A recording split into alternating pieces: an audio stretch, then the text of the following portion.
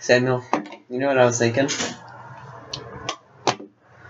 What if you could slap someone back in time? It's called an age slap.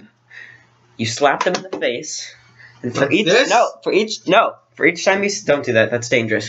For each time you slap them, and you got they go back 1 year. No. What if I just karate chop your neck off? I have a rainbow sword. I bet you guys are 10,100,000,000,001 subscribers. I'll wish you had something so safe and mediocre as this. You know, this nose right here, once I sniffed a porcupine.